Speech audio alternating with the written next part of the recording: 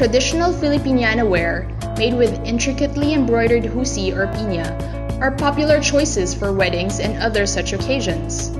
They can be pricey additions to your closet, but have you considered how painstaking it is to make?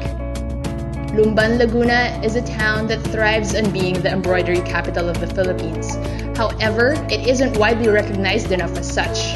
Embroidery is the town's pride and joy, and more Filipinos should be made aware of the richness of Lumban in this skill and the importance of preserving and celebrating it. At Muni, we're a community that likes to encourage awareness and action for various causes through content on muni.com.ph and through engaging offline events that spark conversation.